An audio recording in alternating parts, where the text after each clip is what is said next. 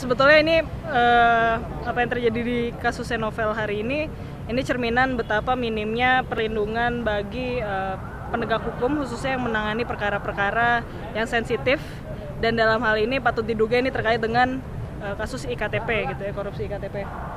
Untuk itu rasanya perlu ada tindakan yang tegas, pertama dari pimpinan untuk meningkatkan standar operating procedure di internal KPK sendiri. Yang kedua, pemerintah juga harus lebih tegas dalam pertama mengungkap siapa kira-kira orang yang terlibat dalam ancaman fisik terhadap Novel Baswedan ini. Dan yang kedua juga ada perlindungan secara langsung, mungkin dalam hal ini konteksnya kepolisian dalam mendampingi KPK melakukan kerja pemberantasan korupsi.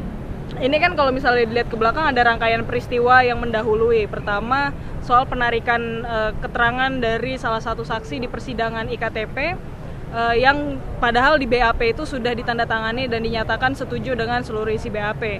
Yang kedua, ini juga sebetulnya bukan penyerangan pertama terhadap Novel Baswedan dalam kaitannya dengan penanganan perkara E-KTP, karena ketika yang bersangkutan melakukan penyidikan ke NTB, itu juga diduga ada serangan fisik terhadap yang bersangkutan, sehingga kalau dilihat dari dari runutan peristiwa tersebut, diduga keras ini berkaitan dengan perkara E-KTP yang dimana Novel Baswedan juga salah satu penyidik utama dalam kasus tersebut.